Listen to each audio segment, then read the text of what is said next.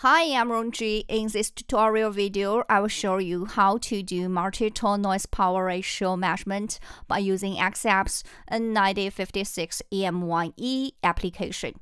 So here's the agenda. Let's get started. Noise power ratio is a common method to quantify the intermodulation distortion in real wideband system, especially in the satellite communications. When we test with NPR, the stimulus signal goes through the device. The notch fills up with noise, causing some unwanted spectral regrowth. The challenging part of the NPR test is creating the NPR test signal. To make accurate NPR test, we need to create a sharp and deep notch signal. The best way to do it is with a vector signal generator. This gives us a lot of flexibility. We can create the multi-tone signal with some tones left unused, and we can define the different notch position and add multiple notches with different notch widths. With Keysight multi-tone NPR test solution, you can easily create NPR signal and make the analysis within a single user-friendly interface. Our automated calibration ensures the better notch quality for the accurate results.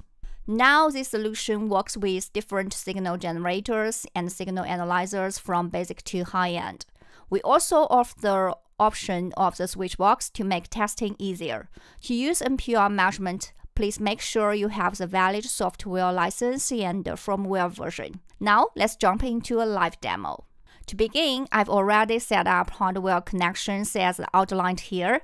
The test device I use here is a bandpass filter. You can connect your device to any port of the switch box. Here, I'm using port 1 for the direct pass and port 4 for the device pass.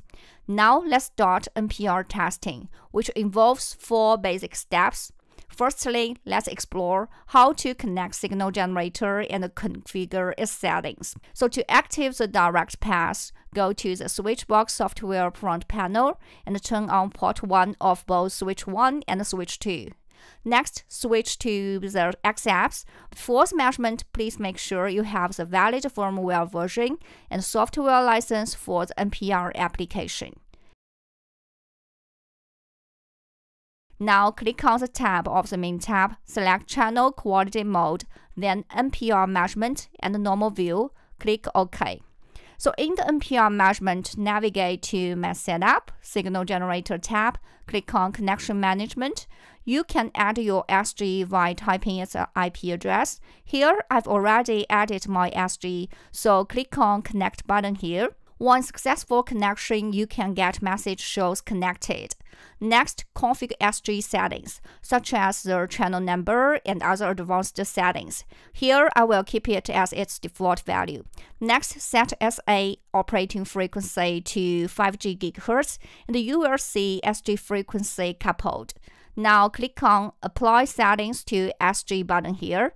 Let's switch to SG window, where you will see the SG has been controlled and configured, but no waveform is playing.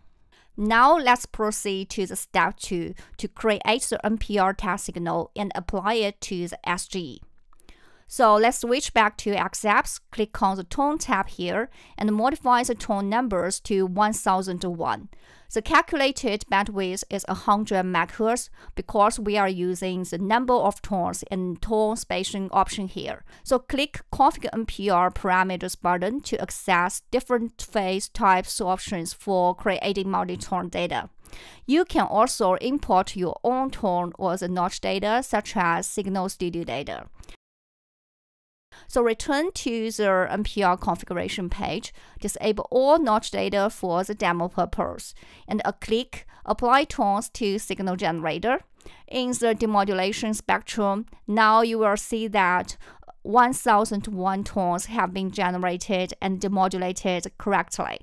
Next, enable 3 notches with different locations and widths in the notch table here.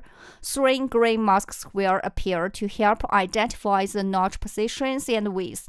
Click on Apply Tones to the signal generator again.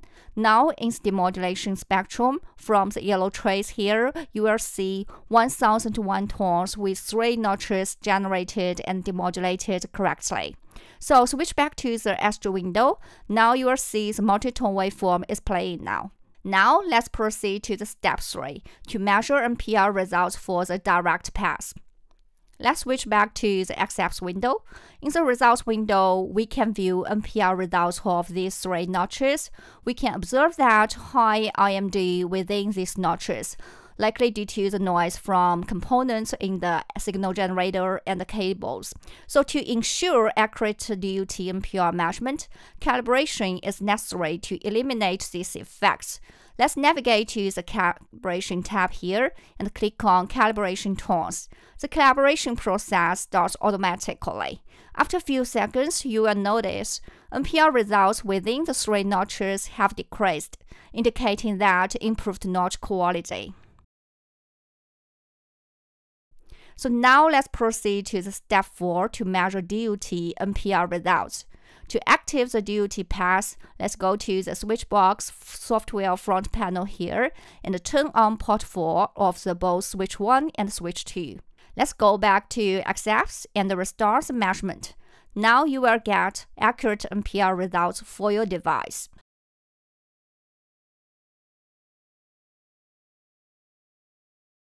For more insightful test results, you can add the results window of the mark table. In the mark menu here, add mark 1 for the notch 1 position and enable mark function to measure band density of the notch 1.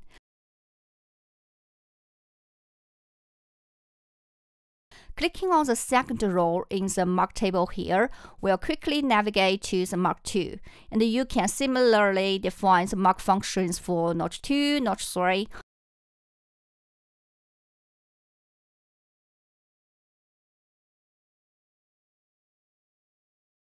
Lastly, adjust the layout of the results window. Now you can view NPR results, band density, band power, or mark noise of these notches simultaneously. X-apps NPR measurement provides various test results, making it easy to generate the NPR test signal, all within a single user-friendly interface. To learn more and to download a free trial, visit us at this website. Thank you for watching.